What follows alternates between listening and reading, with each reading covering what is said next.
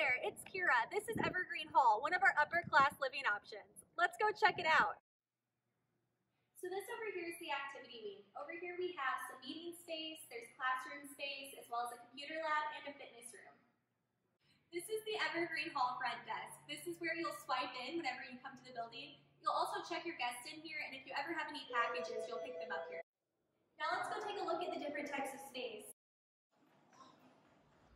This is a 4-person apartment. That means there are 4 people living in this apartment.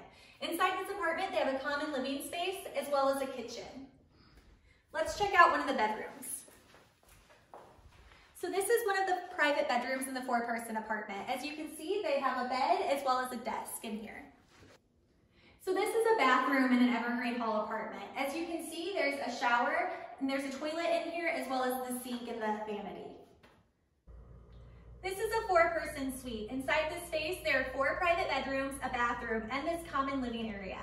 There is no kitchen in this space, but it does come with a microwave and a mini fridge, and then there's a community kitchen down the hall that you can use.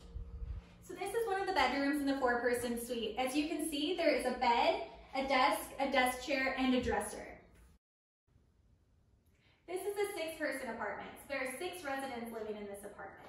All of the 6-person apartments come with a common living space, and in that living space there are some chairs as well as a couch, and then it also comes with a kitchen. So all of the kitchens have a full-size refrigerator as well as a stove and an oven, and there's plenty of kitchen cabinets. So this over here is a private bedroom. All of the 6-person apartments have 2 private bedrooms and 2 shared bedrooms. So in the private bedroom, you can see the resident will have a bed as well as a dresser, and then there's a desk and some additional storage space. There's also a closet in here. Let's check out the shared bedroom. So this is a shared bedroom. It comes with all the same furniture as the private bedroom. There's just 1 for each resident. And there's 2 closets in here so the residents don't have to share. Over here is the bathroom, and there's 2 in the 6-person apartment. So there's only 3 residents sharing each bathroom.